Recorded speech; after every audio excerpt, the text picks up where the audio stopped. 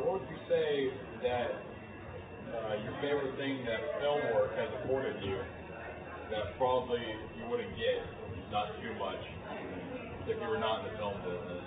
Well, to meet so many interesting, exciting, different people, learn about different cultures, travel, just life experience. It's amazing. I've been fortunate enough to work in Israel, in Africa, Australia, Asia, Europe, all over the place, and to really get inside the cultures.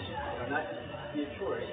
Being a tourist is great, but I like going deeper if the possibility is there. As an actor working in these countries, you're able to do that.